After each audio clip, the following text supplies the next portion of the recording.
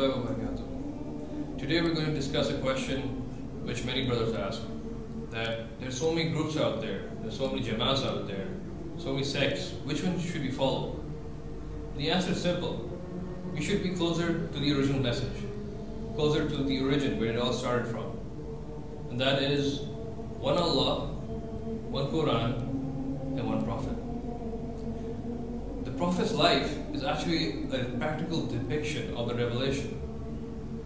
It's the way it came into existence and how it should be practiced, or the best understanding of the Quran. Now, how do we come to know about this?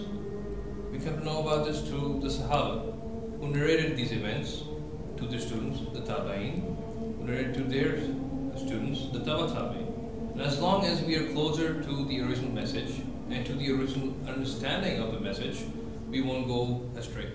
And that was the dawah bite for today. Assalamu alaikum wa rahmatullahi wa barakatuh.